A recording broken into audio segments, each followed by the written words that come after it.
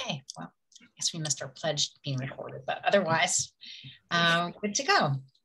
So we are going to start off with some announcements this evening. And as we gear up for the start of the holiday season with Thanksgiving next Thursday, I wanted to start by reminding everyone who's eligible to please get your COVID-19 vaccine or booster and flu shot. These are our best protections against getting sick this holiday season and protecting our loved ones who may be immunocompromised or too young to get vaccinated. The good news, it's never been easier to get these vaccines. Most pharmacies offer flu shots, COVID-19 vaccines, and boosters. Our very own Ossining Volunteer Ambulance Corps has COVID-19 vaccines and boosters available for both adults and children 5 years of age or older. OVAC is also partnering with Neighbors Link, the New York State Office for New Americans, and Northern Westchester Hospital in Mount Kisco for a children's vaccine clinic at Northern Westchester Hospital this Friday, November 19th from 4 p.m. to 7 p.m. Walk-ins are welcome, but appointments are recommended. Call 914-666-3410, extension 222 to make an appointment. If you do plan on traveling to visit family for Thanksgiving, it is not a bad idea to get tested before and after traveling. OVAC also has free rapid testing available at their headquarters, and many local pharmacies and healthcare providers offer testing as well. You can even purchase an at-home testing kit now, which is convenient for added precaution as you celebrate the holidays. Please, let's all do our part to try to stay safe as possible and avoid post-holiday outbreaks. That's key for all of us so that we can continue to enjoy each other's company. Now for the fun side of the holidays, holiday shopping. Make your plans to shop local this holiday season, and it will be extra fun this year with the Ossining Small Business Saturday Scavenger Hunt. Pick up a scavenger hunt card at one of the participating businesses on Black Friday, November 26th, or Small Business Saturday, November 27th, while you are out shopping, and you could win prizes from these great local spots. Participating businesses include Woods Bar and Grill, The Tasty Table, Westchester Cell Phone and Computer Repair, Shine Salon and Spa, Good Choice Kitchen, Sing Sing Kill Brewery, Mike Risco Music, DeMartin's Barbershop, and Chillmark Wine and Liquor. We will be sharing on social media soon a proclamation making Saturday, November 27th officially Small Business Saturday in the town of Ossining. We have so many great local small businesses to support throughout the town of Ossining. Please do so this year. Many small business owners have struggled throughout the pandemic, and when you shop small, you support your friends and neighbors. Gift cards to restaurants or any of the services that we have. If you don't think that it looks like a gift shop, think again. It's a gift opportunity. There are also some great fairs scheduled in Ossining over the next few weeks. This Friday, November 19th and Saturday, November 20th, from 11 a.m. to 4 p.m., Holbrook Cottage will host a festive fair to support the Ossining Children's Center with treats, live music, shopping, and best of all, photos with Santa. Yes, he made a very special trip from the North Pole just to come to support the Ossining Children's Center, so you can't miss that.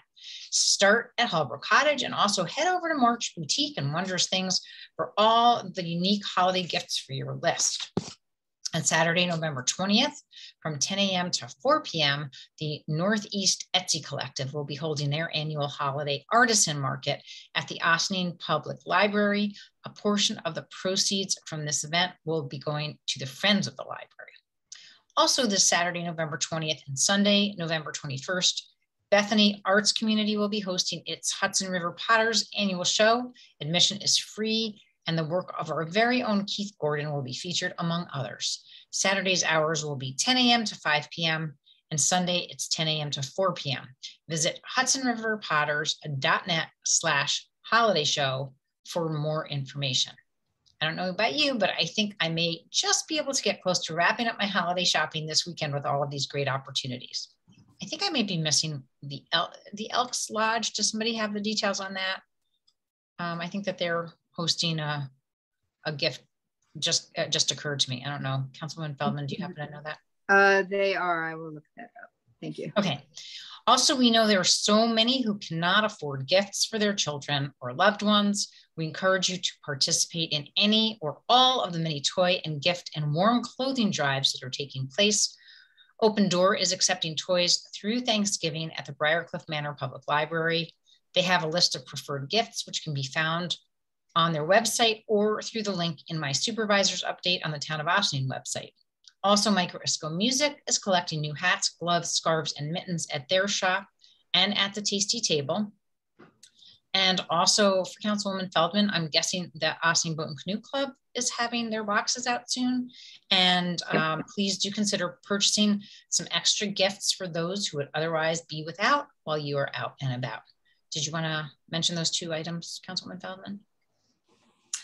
Yes, okay, I don't have the Elks one yet, but the Ossining Boat and Canoe Club is indeed doing its holiday toy drive. The boxes will be out and about the day after Thanksgiving, possibly even sooner. I know that the toy shop, Penny and Ting, always takes one. The Risco Music Store always takes one, as do many other local businesses like Fred's Auto Repair, and many others. So I will get a list together as they are placed and get back. But fantastic. You can always go to obcc.org and look for the list yourself. Okay, great. Also, while you're out and about, you can donate turkeys to St. Anne's Rectory through this Friday. They accept them from 9 to 5. And that would help with the Galata House annual Thanksgiving feast that they're preparing to serve at St. Anne's on Sunday. And that's open to anybody who's interested. You just need to email Galata House at gmail.org to let them know how many would like to attend this Sunday, November 21st. From 1 to 4 p.m. Did I say Saturday? Sunday, November 21st, 1 to 4 p.m. That is it for me. And I know also Giving Tuesday is coming up. And I know that IFCO will be one of the participants, and that's November 30th. So lots of opportunities to give as we get. And did you find Elks? I did. The Ossining Elks Lodge Christmas Boutique, November 27th. 10 a.m. to 4 p.m., 118 Croton Avenue, handmade crafts, jewelry, gift ideas, stocking stuffers, Ossining crafts, and refreshments, and more. So again, that's November 27th, 10 a.m. to 4 p.m. Right, so part of our shop local opportunity that weekend, just post-Thanksgiving. Is there anybody else who has anything to add for my board colleagues to our announcements? All right, hearing none. We have our work session agenda, and first up this evening is a departmental report from our Recreation Superintendent, Bill Garrison. Tonight, he's joined by Mike Garcia, our Youth Bureau Director. So I'm gonna turn it over to Bill and Mike for an update. Welcome. Thank you. Good evening, everyone. So just wanted to update people on some fall programming that we had going on.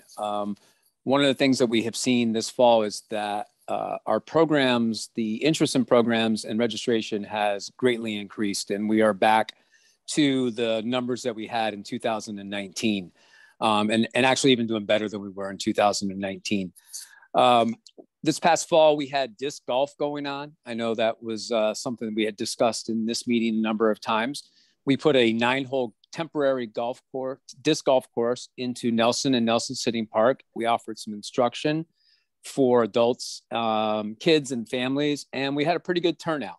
So we're excited about that. We will be taking those disc golf baskets down within the next couple of weeks, but putting them back up again in the spring to try to spark that interest once again.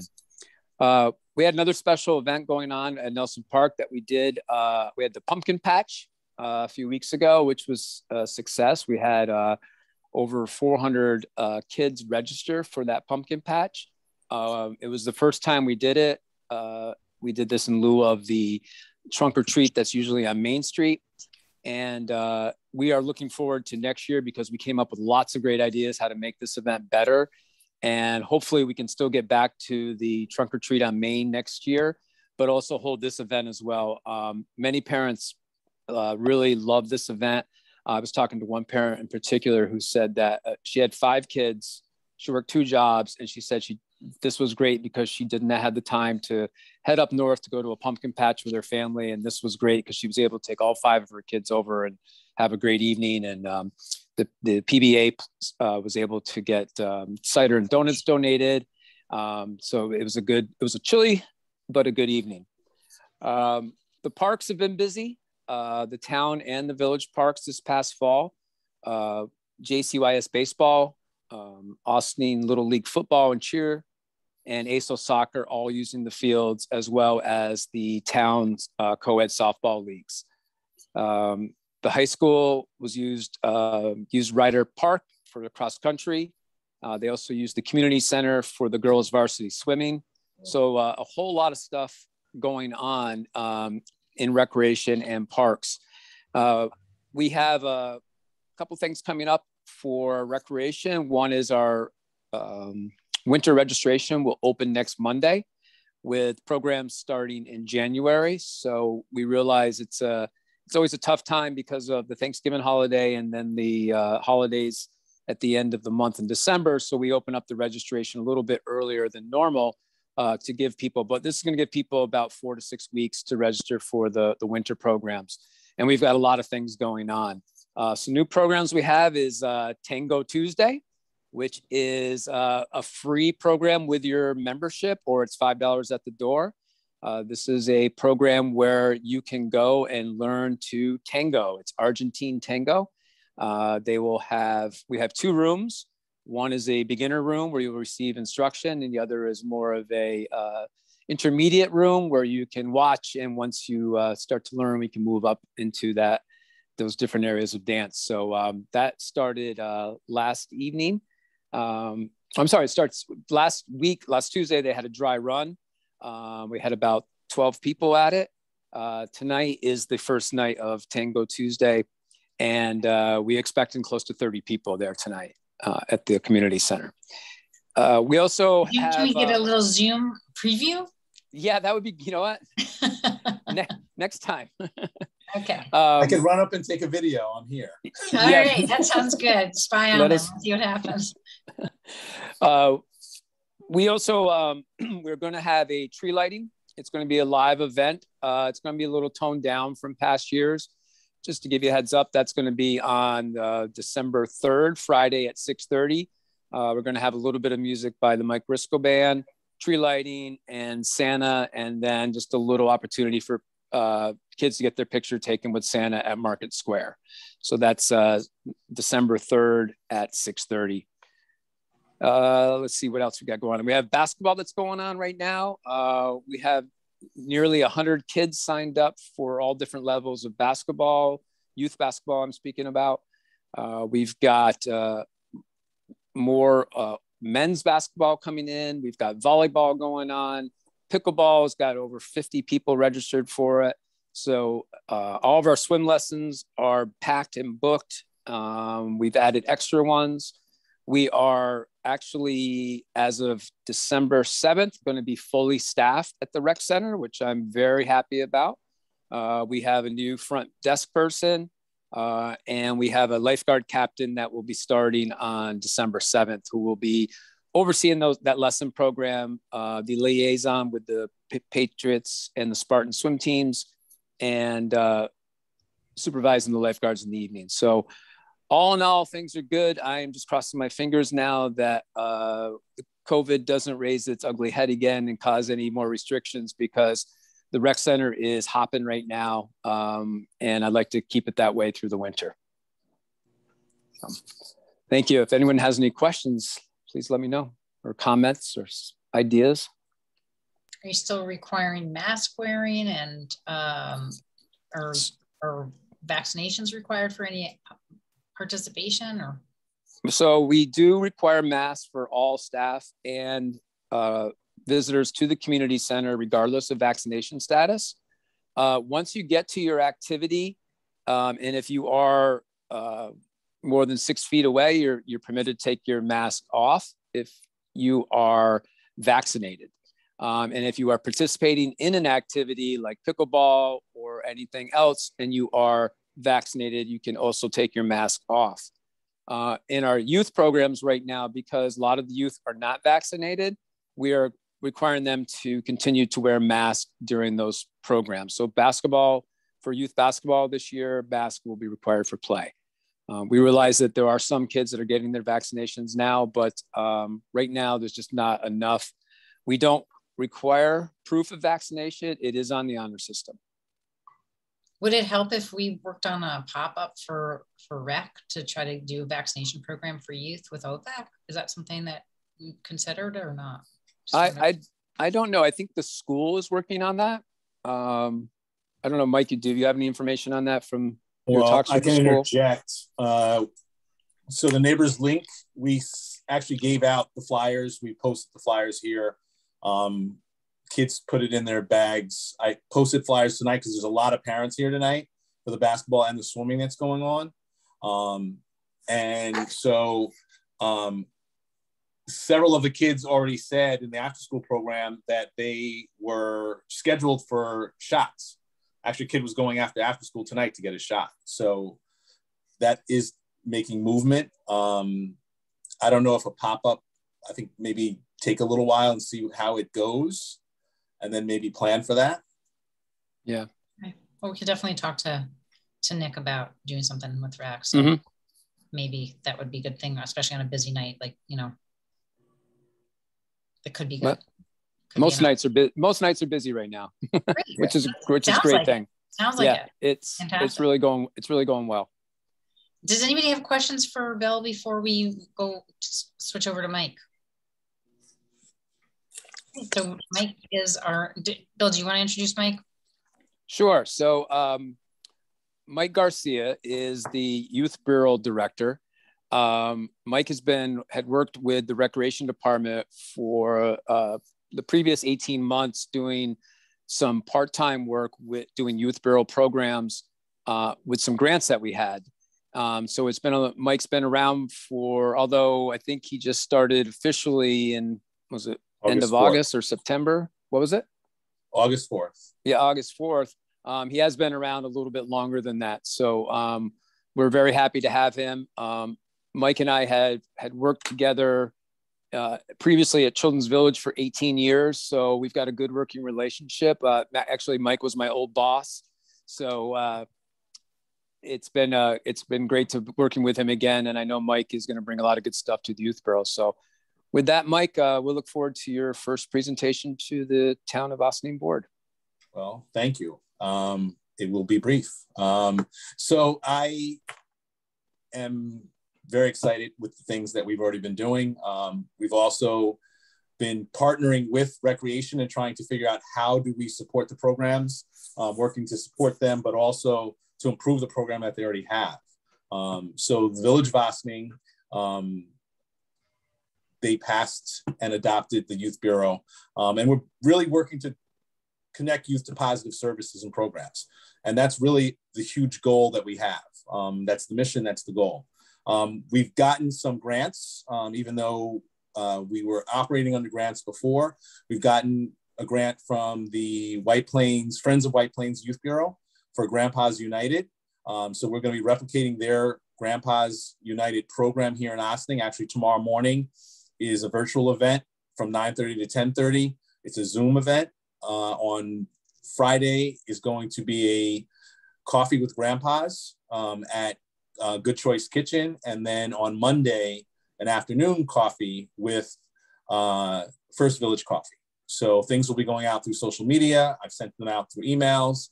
So hopefully they get posted and the flyers and things get sent out as well through various points.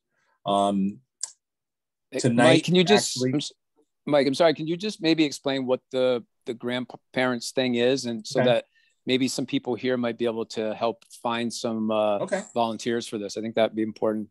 So we're replicating their program, and basically it's a mentoring program for youth ages 7 to 18, depending on the situation, because they're still sort of working out the details, but some will come through DSS, some may come through referral from the school, some will come from the youth court. Several youth courts have been developed in Westchester, and White Plains is actually servicing most of them. Hopefully we can get the youth court up and running in the Village of Ossining so that we can then any kids who come through there can also participate through probation as well. So a lot of the kids that they have serviced so far through probation, but they're looking to expand it. And as they build their program, they're looking to do that. So various ways that the grandpas can help. It's basically going into the schools, having programs within the recreation department, within the community, and really the grandpas sort of help guide what kinds of programs they want to do with youth. So we are recruiting. So we're starting with the Coffee with Grandpas, and then it's going to take off from there. I mean, at the height of what White Plains Youth Bureau had, they had up to 70 grandpas, and they started in 2018. So tomorrow I'll do a presentation. Just to be clear, you're looking for grandpas to mentor some of our youth. Yes. Do they get paired up directly with like one-on-one, like Grandpa X is paired with Kid Y, or is it?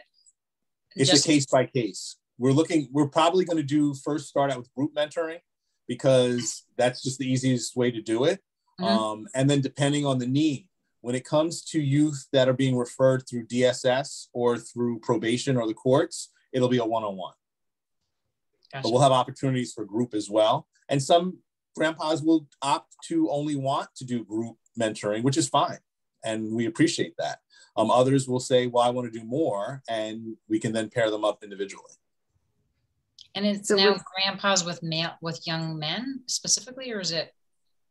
They've done males and females, but we're taking the guidance of White Plains, and so we'll decide that when it comes time for it. We haven't gotten that far yet. They're replicating the program, so it's been a slow process because they want to make sure that we do it right. The first thing is the recruitment of the grandpas. Gotcha. All right, so the grandpas would be doing stuff like fishing with grandpa or chess with grandpa or something like that? Multiple programs. You know, I mean, they have, I know in White Plains, they have it, grandpas go to school. And so they come in and they do reading with the kids for a period in school. They've done outdoor programs, sports with grandpa.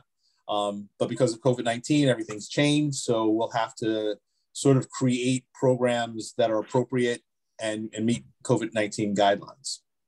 Councilman Wilcher mentioned that after he retires from the town board, he's going to be spending his Tuesday nights dancing. So maybe dancing with grandpas. I'm just tossing it out there. So that's just one of the programs. For the winter and spring, we're working on a work readiness program. We're calling it Promoting Futures, and kids will have an opportunity to participate in workshops for work readiness, but also to have opportunities to work and do job shadowing and get paid for those internships and shadowing, which is a very different layout than we've ever had before.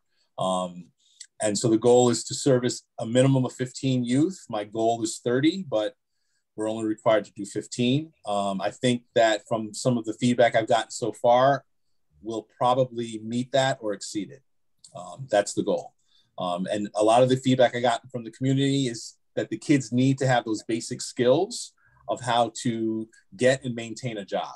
And so those are the workshops that we'll be covering for 2 6-week sessions that are going to be 4 hours a week,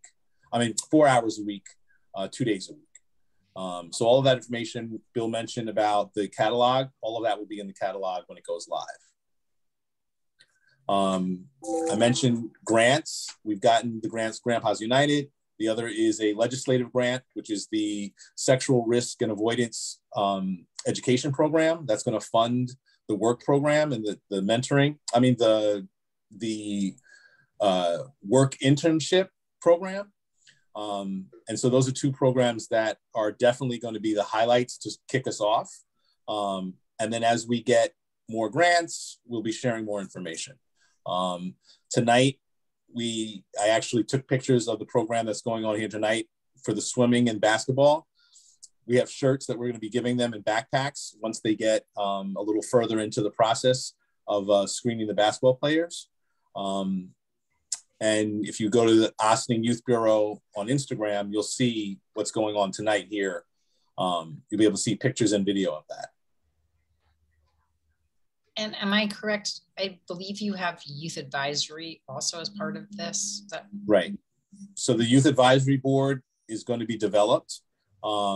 We have to have a Youth Advisory Board that will oversee and give guidance to what the Youth Bureau is actually doing. It will have 10 members from the community, 3 from the village board, and 2 youth. So we'll be seeing those things coming out too, social media and emails. So we'll be sharing them with you, Dana, and you can send them out through your distribution. And then hopefully by the end of January, beginning of February, we'll have the advisory board, at least the members, potential members identified, ready to go in front of the board. Fantastic. And we're also going to need a youth board as well. That's so kind of what the council. Yeah, yep. Youth council. The council, we have a few kids on it already, and that'll be developed through the programs that we're running. So we'll do recruitment for that as well. As I'm getting contacts with the school, I'm getting contacts with other organizations.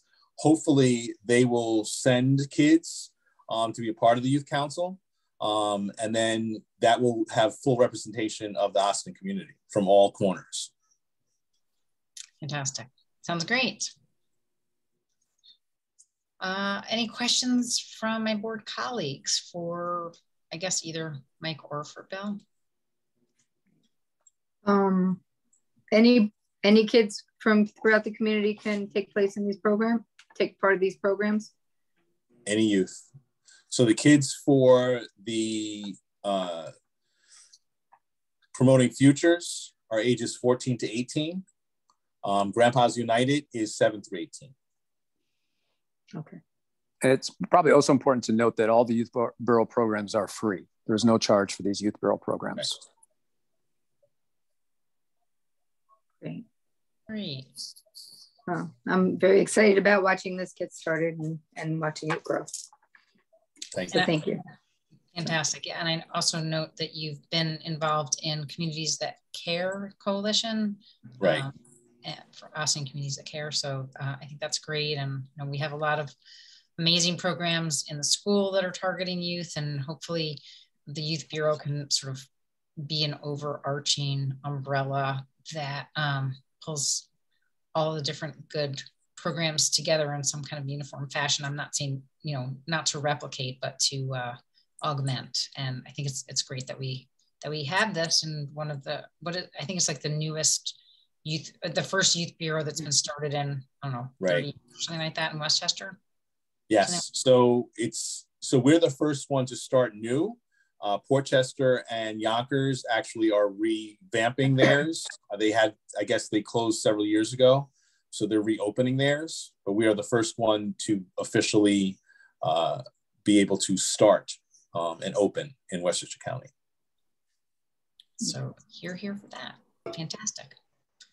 Again, just one more loop around it. Anybody else have any questions or comments or anything from my board colleagues? They're going to work in tandem with some of the other youth programs that we have in the community, right? Yes. Yeah, I've already partnered with a few of them. I've been getting around, meeting with people. So that's sort of how I can learn what's going on in the community. Everyone has their own opinion about what needs to be done, but ultimately, the Youth Advisory Board will help narrow down and give us more focus, because they're going to be representative of the full community. Great. Thank you. Thank you. Thank you so much for that fantastic update. It sounds like you guys are keeping very, very busy, and we're glad to hear that. And we're glad to hear that there are so many programs that are offered throughout our community for recreation. It's awesome. Okay, so you guys you may leave or stay. We're always happy to have you join us for the rest of the meeting, but also if you want to leave, have a great night. Thank you. Thank you. Good night. Thank you. Thanks for joining. Next up, we have our town planner, Valerie Monastra from Nelson Pope and Voorhees. She's been helping us with our participation in the Westchester County Hazard Mitigation Plan update. It may sound familiar to you because we just finalized our last version of it a couple of years ago, a little late, but it's time for the update. It's essential that the county and participating municipalities have the plan adopted by the end of the year, so that we can continue to be eligible for FEMA grant funding. It's also a good exercise in evaluating the various hazards, more specifically environmental hazards that face our communities, and to identify potential mitigation actions that we can pursue in the future. So with that, I am going to turn it over to the wonderful Valerie Monastro. So I'm going to give a quick presentation tonight and then just kind of highlight the overall projects that have been sort of identified in the hazard mitigation plan. Valerie, So you're very quiet. You're quiet. Oh, I am? A little bit. Let me try this.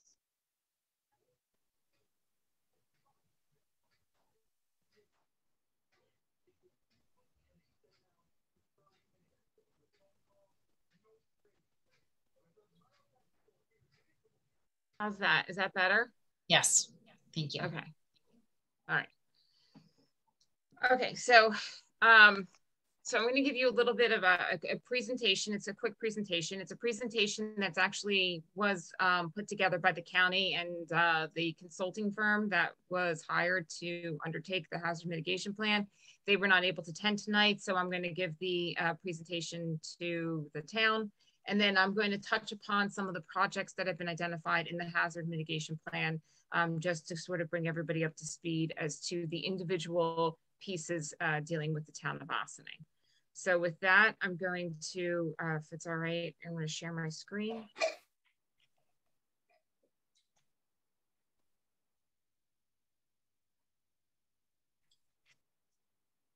Oh, okay. All right. Can you see the presentation? Maybe. I don't know. I just lost everything. Okay. Yeah. Mm-hmm. Yep. You can see it. Okay. Okay.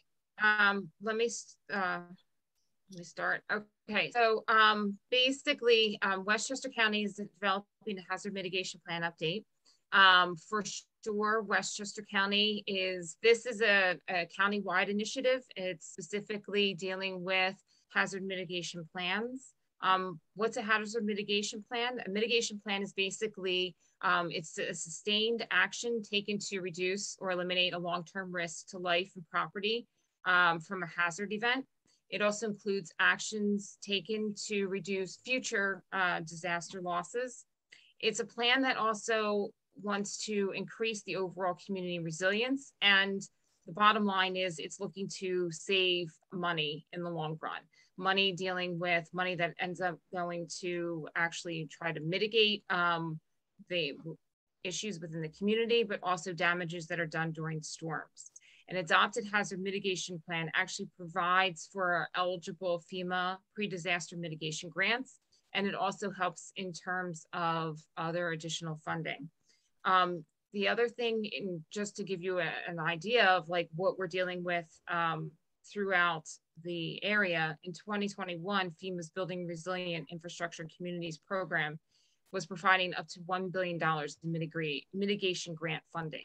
So this really, by the county adopting the hazard mitigation plan and by the town adopting the county's hazard mitigation plan, really does enable you to be able to seek funding, especially for pre-disaster mitigation grants.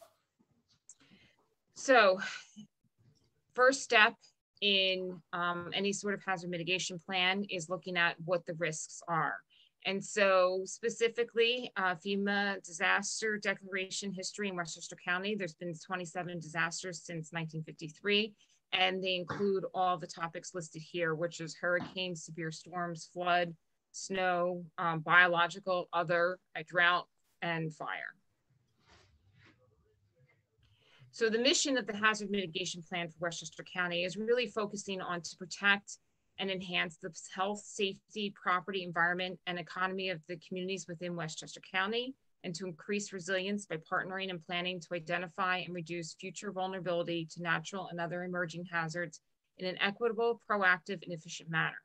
This mission statement was actually worked on with all the participating communities, and it was one that the mission statement started with the mission statement from the prior mitigation plan, and then it was updated to really reflect today's issues and concerns of Westchester County communities. So the hazard mitigation planning process, basically it was authorized in 2000. It provides an overview of the impacts of the natural hazards on a community, on each community. And so as part of this process, the town of Ossining had to look at the disasters that they have encountered over the years, as well as issues that keep rising in terms of storms or in terms of other natural hazards, and then identifying ways to reduce those natural hazards, as well as mitigation that could help prevent issues from even taking place in the future. And also, as part of any hazard mitigation plan, it's a 5-year update, and you're required to update it every 5 years to maintain eligibility. So in 2022, the hazards of concern in the overall Westchester County hazard mitigation plan include earthquake, extreme temperature, flood, severe storm, severe winter storm, wildfire, disease outbreak, chemical, biological, radiological, or nuclear incidents. For sure, all these hazards that were identified in the plan, they all went through an analysis for each one of the communities, and each community had to identify if they felt any one of these hazards are a particular risk within their community. And so where certain hazards were not considered risks, those were dropped when other ones were brought in.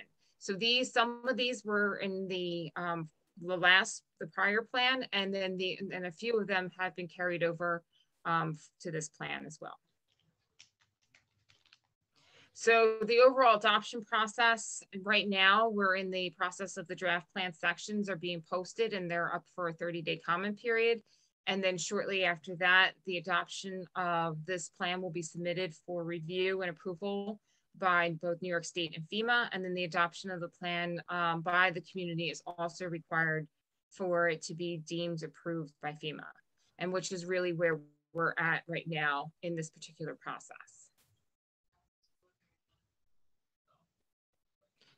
So with that, I just wanted to highlight a couple other things in terms of the hazard mitigation plan. There's a few projects that have been identified by the town. The first deal with specifically, excuse me, let me just find it. So the first deals with severe flood storms. This deals with the water tower overflow mitigation to continue to assist the Village of Ossining with needed redesign and new equipment and increased catch basin capacity to address overflow water from their water tower. The second also involves flood and severe storm hazard risks, and this deals with the implementation and findings and recommendations of the feasibility study addressing the flood and vulnerability of the Boat and Canoe Club building. The third also deals with flood and severe storms, and this is to build on catch basin mapping efforts and accomplish that through multi-jurisdictional grants to the Valerie, sorry, the town also intends to develop. Valerie, sorry. I think that the ones that you're reading from are actually the old projects. Are they the old ones? I think. I apologize. So. I think the stormwater one was complete. Oh yes, I apologize. I thought that was all right. So the first is the warming and cooling centers. There we go. Sorry, I apologize. The first is the warming and cooling centers. This will be dealing with the town. We'll review available facilities that could fit the needs of warming and cooling centers. Also, the second project is backup power for lift stations. This specifically deals with the lift stations that might need to be evaluated, including the Deerfield, Fox Hill, Crotonville, North State Road, Parker Vale, and Mystic Point. The next one deals with repetitive loss mitigation. This will deal with actually doing outreach to 10 flood-prone property owners and providing them information as to mitigation alternatives for those particular repetitive loss issues. You have another project identified as integrating hazard mitigation plan into the overall comprehensive plan. So while we're updating the comprehensive plan, specifically including additional sustainable and smart growth initiatives and recommendations for the protection of environmentally sensitive resources.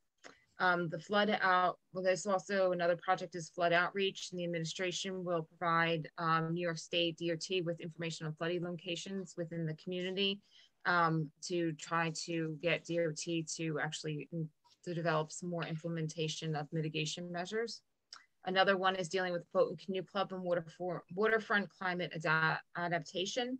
And this really specifically dovetails with the Cornell Cooperative, Cornell Climate Adaptive Studio, and implementing the anticipated actions, including establishment of natural shorelines and flood protection measures for the boat and canoe club. Another project focused on stormwater piping and replacement. And again, the town will continue with town-wide replacement of old stormwater piping to also help increase with the stormwater flow. Another project is highway department retrofit. This would involve the town to evaluate solutions, including relocation and rebuilding on-site, retrofitting the highway office and facility. And then there's just two more. One is supply Con Ed with hazardous tree data. This will be identifying particular areas of hazardous trees for power lines and having Con Ed be aware of those situations. And then the last one is permanent housing. The town will work with Westchester County to identify appropriate locations for siting of permanent housing within the region, specifically dealing with in terms of special flood hazard areas. So that are the new projects, and I apologize for starting off with the older one. I missed a page of the.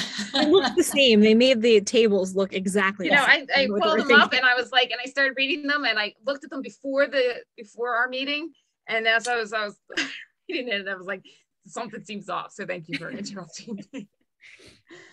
So those are the projects that have been identified in the current hazard mitigation plan for the town of Ossining.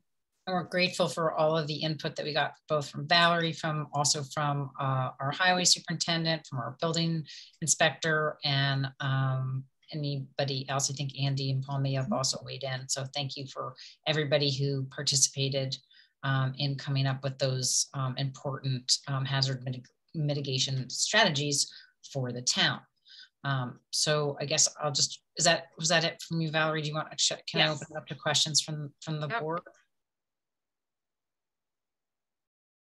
Anybody have any questions? Or that's a lot of different projects. I mean, I really have to digest it. This is the first I'm hearing of it, so of all these projects. Right. I think we shared the written document with everybody. I think the county just posted it today. Yeah. I will also just note that some of the actions that are on there, either were carryover from the previous plan that had already been adopted. Also, some of the actions were put in there that are, required of these types of plans. So, I know Valerie mentioned these repetitive loss properties and, some of these other details that we're required to have noted in there. It's something that was added in by the county's consultants. And so, it just sort of opens up the door for us to explore these items and potentially seek grant funding for them. Or in another 5 years, we may say, projects, we still need to continue working on this, like we did say for some of the projects from the previous iteration of the plan. So right, and I think again, this is just to identify what are the areas that we need to look at, and how, and then again, as Victoria mentioned, that this is an opportunity for us to seek funding for these. If we don't identify them, then we don't have that opportunity. Right. So it doesn't obligate the town to undertake any of these projects.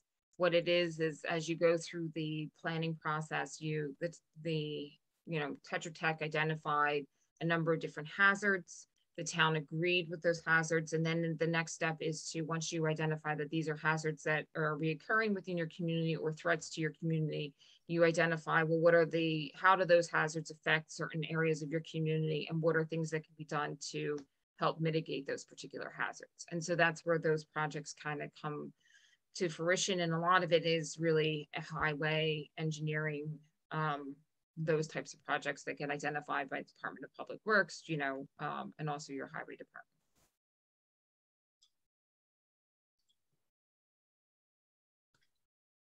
Any other questions? One more. Didn't we, I know that was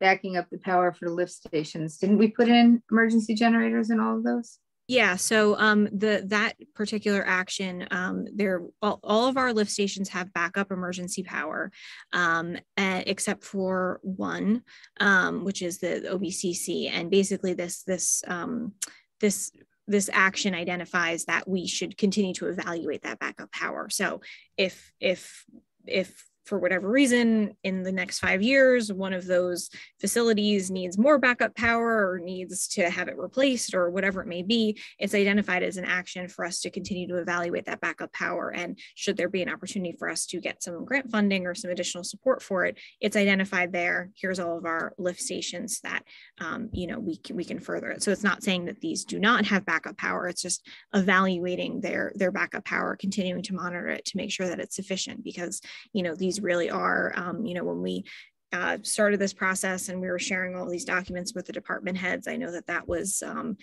sort of the major concern of our highway superintendent is these lift stations. It's one of our biggest, I don't want to say weak points, but points that we need to continue to monitor, because if something were to go wrong or if we don't do the necessary planning, necessary mitigation, we could be in trouble. These are considered our critical facilities. Yes.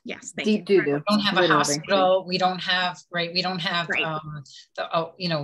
There's other things that we don't have, but these are our critical facilities. Yes. Right. Okay. And should the backup generators go, being on this list would give us a grant opportunity through FEMA. Yes.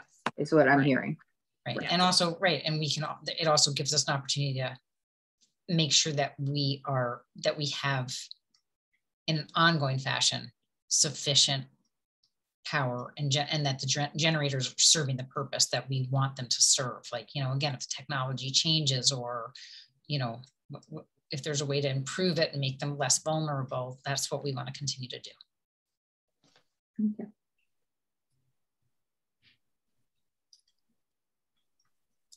All right. Pretty good. Anybody else? Any questions, board colleagues? So I think you have a copy of the town's piece of the hazard mitigation plan. Mm-hmm. So if there's any comments or questions that you have on it, there is a window of opportunity that we can submit revisions to the county. And then after that, the plan will come to the board for adoption. And just so you know, this was an extremely tight time frame from the county. I think they started in September or something like that. It was very, very, what? Yes, it was. Yes, extremely tight time frame from when they started to when they expected everybody to go through all of these details, get back to them, include it in the draft, recirculate it and approve it. And everybody's just basically been scrambling to just try to get anything together there's a lot of, we need this tomorrow. Exactly. Throughout the process. Yeah. Okay, so unless there's any other questions, hopefully everybody will have a chance to further review. And if you do have any comments, please get them to us in writing as soon as possible, so that we will have an opportunity to adopt by resolution the plan in time for the deadline. Okay, Valerie, could you resend that to me, or Victoria, just so I know I have it? Mm-hmm. Thank you. I think, Victoria, you sent it out this earlier. Yeah, I sent it out yesterday afternoon is when we received the version of this draft with all of the information for our section. And then the plan itself, I believe, was posted on the county's website yesterday. So I circulated to the board the link. At the time I sent the link, I don't think the plan was posted yet, but it should have been posted since yesterday afternoon. Yeah, okay. This whole project has been very delayed COVID. And then I don't know why I'm not seeing it. Just please, thank you. Yeah. Okay, so thank you so much, Valerie, for helping us out with that. We had asked the county to do it, but then I guess they didn't pay to have their consultants go around from municipality to municipality. So thank you for participating, and you've been involved in the whole process, and it's been very helpful. So we appreciate that. Yeah, absolutely. And also right. Victoria. Okay. Yes, Victoria did a lot. Very much so. Okay, so finally, speaking of Victoria, we're going to wrap up with a presentation of the 2022 budget from our budget director, Victoria Caffarelli. Last week, the town board met in 2 all-day public work sessions to review the budget department by department, line by line, and I'm very proud of the budget we've put together for 2022. Budgets are a moral document, and we've done our hardest and best to prioritize the important goals of making our community more sustainable and equitable, as well as safe and comfortable. In addition to Victoria's presentation tonight, I encourage you to view our work sessions from last week, which were recorded and posted to YouTube. And if you're looking for a good read, the entire budget is posted to our website. Thank you to our department heads, Comptroller Dale Brennan, Deputy Comptroller Liz Nakari, and Victoria Caffarelli, Budget Director, for seamlessly shepherding us through this annual process in a concise and easy to follow way. And that will now be seen in a very concise and easy to follow presentation. Thanks, that's a lot of pressure, okay. Hold on. Okay, thank you very much. Yes, this is our presentation on the 2022 budget. So first, I'm going to sort of rewind and explain how the budget prep process works here in the town of Ossining and for most towns in Westchester County. Our fiscal year runs January 1 through December 31st. We start this process in usually a little late August, early September, where we send request forms to the department heads, and we ask them to review their individual department budget and make their requests to us for the first round of the budget. Then the team of the town supervisor and the comptroller, deputy comptroller, and the department heads meet and discuss those requests before the tentative budget is filed with the town clerk by October 30th. Then that budget has been circulated to the town board. We've met with the town board, identified a couple of changes to make along the way. And ultimately, we have to adopt the budget by December 20th, according to state law, I believe. And right now we have that planned for our December 14th legislative session. Okay, the town budget has multiple components. First, we have the town general budget, which is paid by the taxpayers of the Village of Ossining, Village of Briarcliff Manor, or 90% or so of the Village of Briarcliff Manor, and the unincorporated area of the town of Ossining. Then we have the budget for the unincorporated area, which supports is sort of the direct local government for those taxpayers who live in that area. And this covers code enforcement, building code enforcement, planning, zoning, as well as police services and public safety, and our highway department for roads, snow removal, all that good stuff. We also have a number of special districts in the town. We have the townwide water fund. We have the sewer fund, which supports our sewer infrastructure, our light, fire, and refuse for street lighting, fire protection, and refuse collection. We also have the ambulance district, which is paid into by the Village of Ossining and the unincorporated town. And then we have Dale Cemetery, which is a non-taxing district, but it is a special district in our budget. So big question, when you look at your tax bill, you know, what are we talking about here tonight? Because we get a couple of tax bills throughout the year as taxpayers here in the town of Ossining, and it's important to distinguish what we're discussing here. So you have the county, you pay your county taxes, which is usually about 10 to 12% of your overall tax burden. Your town of Ossining taxes, which are less than 3%. So we're talking about a pretty small portion here tonight. Or school district taxes, which are usually between 60 and 70%. And here in Ossining, that also covers your Ossining Public Library. And then your local municipality taxes, which for residents in the unincorporated town of Ossining, it's a budget that we are discussing here tonight. But also if you live in the Village of Ossining or the Village of Briarcliff, that is your village tax. And so I'm sure our comptroller can direct you to information about the Village of Ossining budget as well, if you are so interested and you are a village resident. Okay, some highlights from the 2022 budget. This year, we're looking at a proposed general fund expenditures of $5,875,447 for the unincorporated funds, which includes both the sort of general unincorporated fund as well as the highway fund of $7,033,106. Some important highlights from the budget this year, we're starting with a new contract for our CSCA unit, which is about 2/3 of our workforce. We're very happy to be starting the year with a settled contract.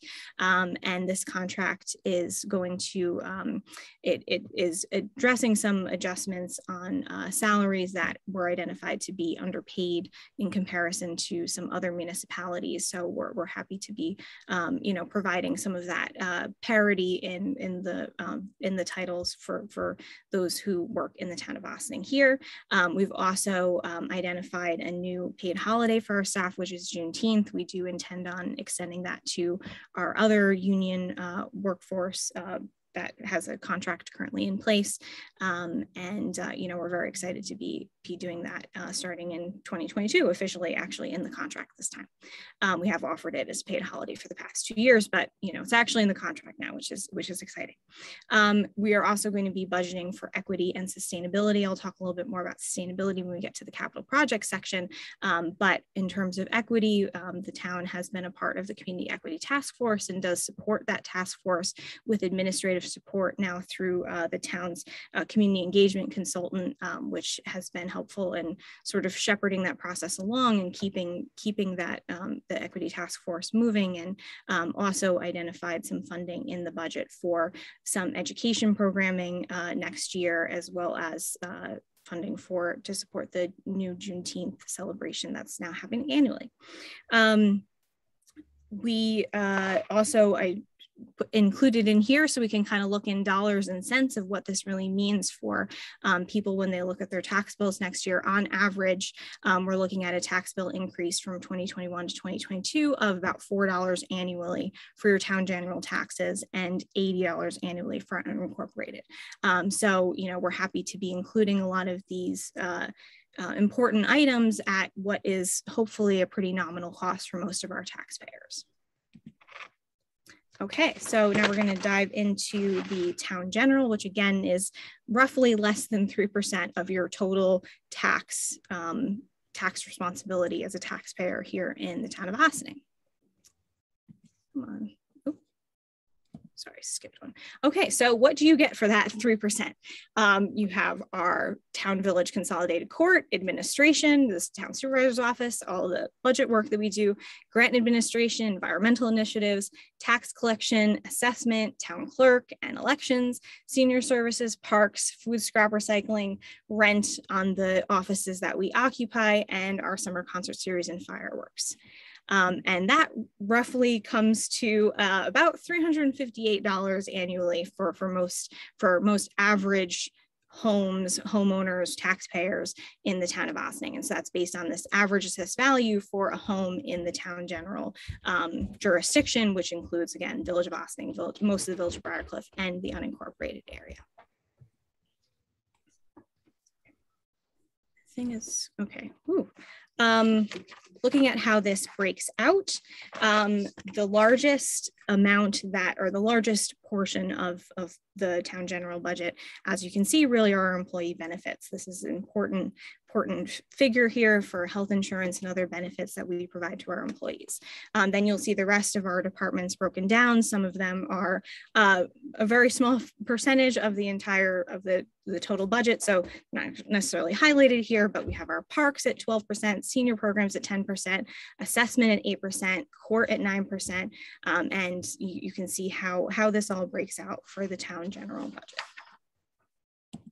Okay, moving to the local municipalities. So again, tonight we're talking only about those who live in the unincorporated town and are pay into special districts that I discussed earlier. And so this is about 15 to 25% of the total tax bill if you're living in the unincorporated town of Ossining. And For that section of the budget, we're looking at public safety, police, recreation, building, planning, zoning, engineering, and stormwater, and also our environmental advisory committee, some of those services, road maintenance and other highway department functions, and snow removal.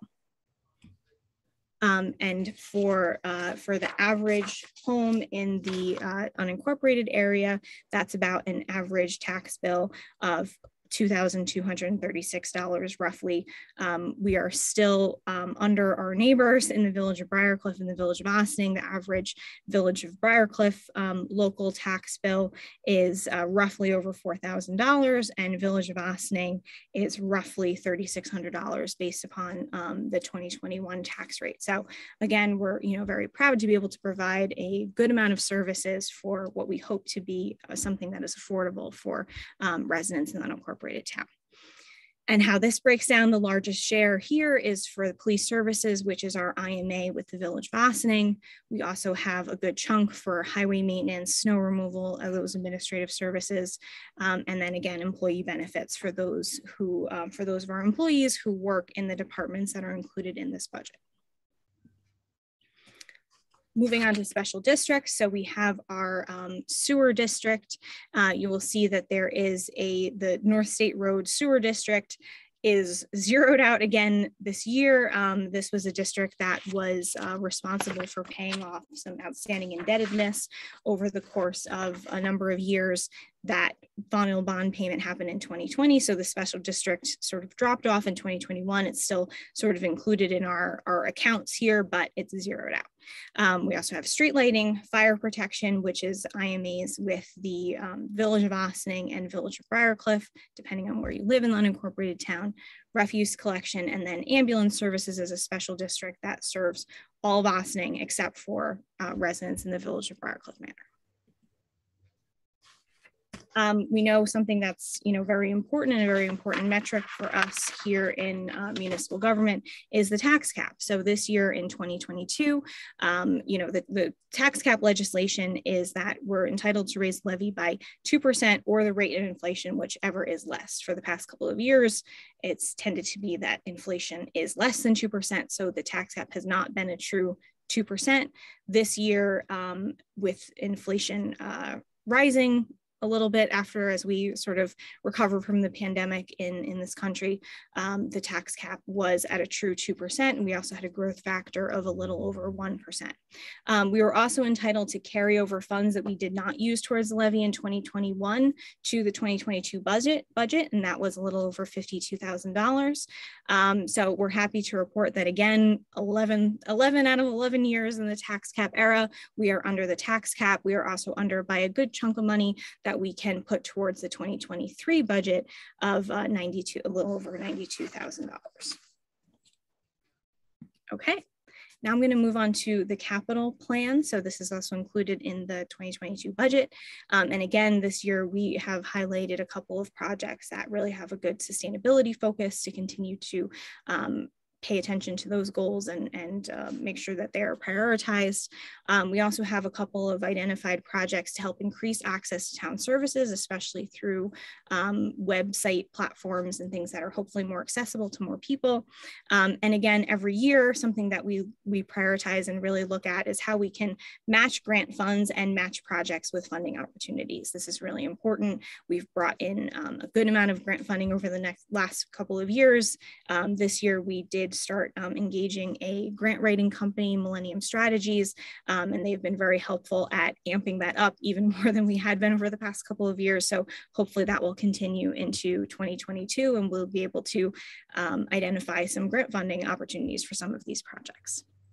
So first off, with sustainability in mind, we have identified 2 lines in our capital plan to allocate some funding from our tree bank fund to help with tree planting in our parks. We've also identified a project for, focusing on invasive species management. This has been become very important with the onset of the Ossining Parks Habitat Stewards Program. You see some pictures here of some efforts that they've done in Ryder Park that have been very successful, and we want to make sure they continue to be very successful and can continue to spread throughout our other parks, and make sure that this is a priority throughout our parks so that we can tackle some of these important issues.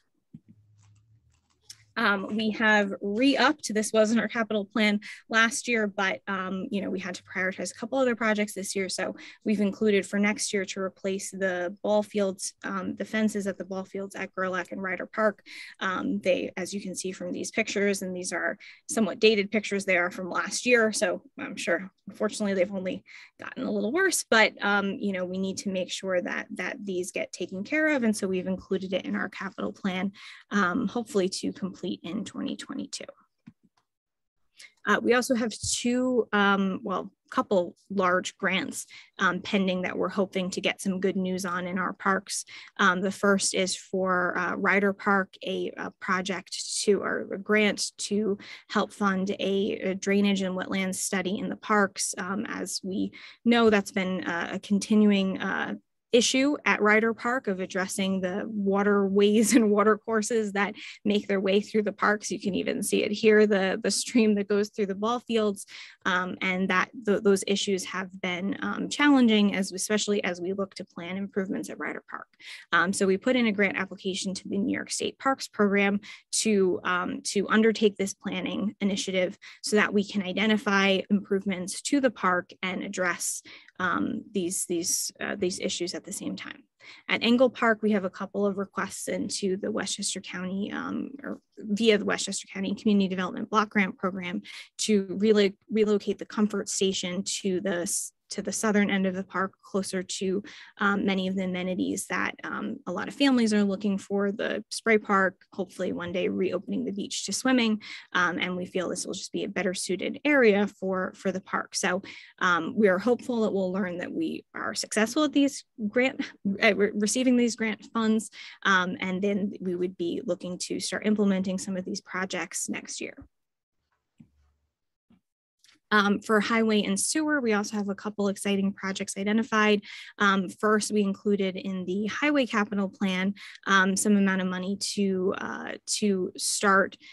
continue our efforts to implement the Millwood Ossining Go plan with some additional share the road signage for drivers to kind of signal to drivers that there might be bicyclists on the roadways that were identified in the plan as potential routes for cyclists.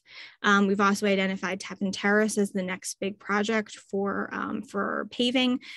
As I'm sure some of the residents on Morningside Drive will see, that's this year is Morningside Drive. Next year, we've identified Tappan Terrace.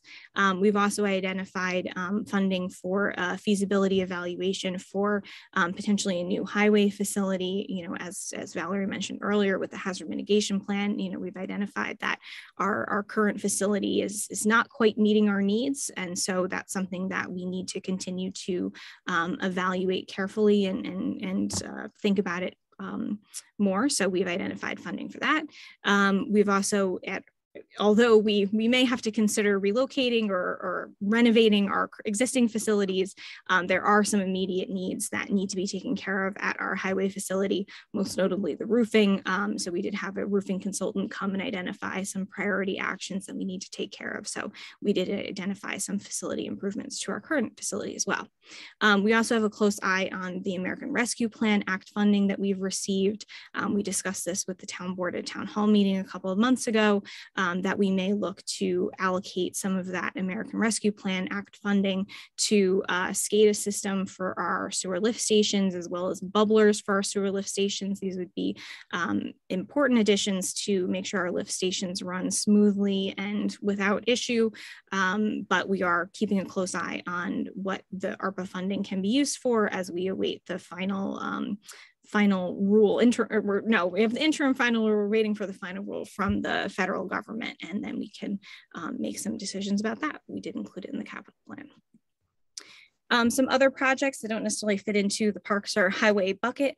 As I mentioned earlier, we are exploring some new software programs for our building department to make that process more accessible to the public. Our current software package that is not, a system that interacts online is going to be sunsetting very soon. So we need to look for other solutions.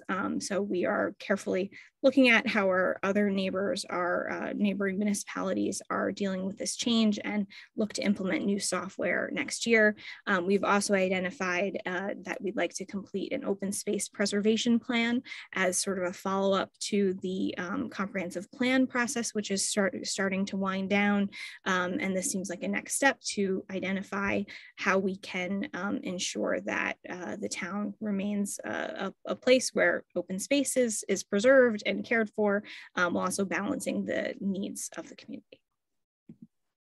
So what's next? After tonight, we will have our public hearing on the budget next Tuesday.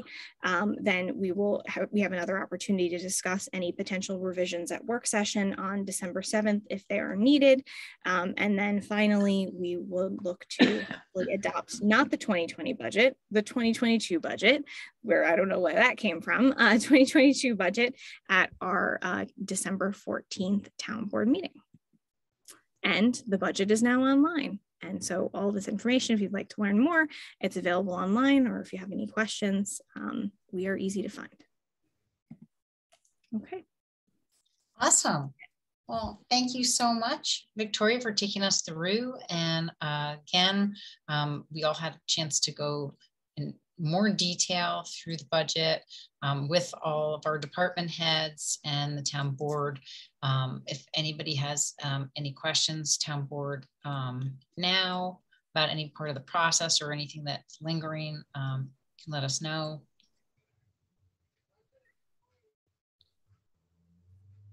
And hearing and seeing none, that's great. So we look forward to participation in our public hearing process, and then hopefully we will be able to adopt the budget on time and be able to put forth what we think is a very responsible budget for the town.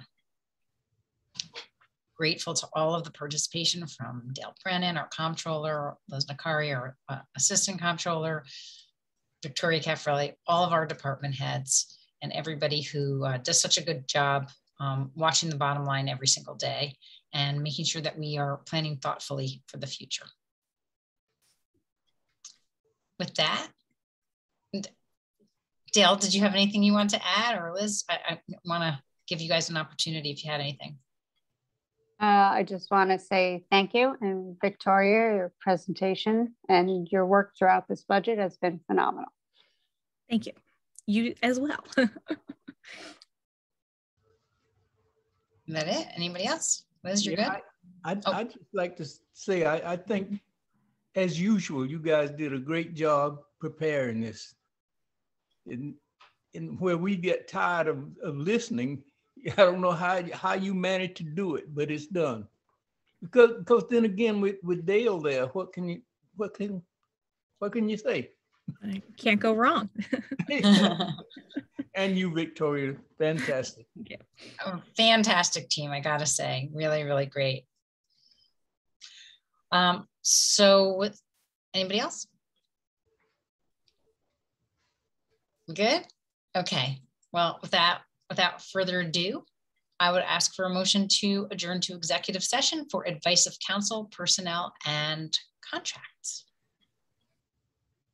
So moved. Second. All those in favor? Aye. Aye. Anybody opposed? Okay, so well, thank you so much again for joining us tonight. Next week, we will be back for a legislative session on Tuesday, November 23rd, which will include our public hearing on the 2022 budget. Have a great week, everyone. I hope to see you out shopping and giving. See you soon.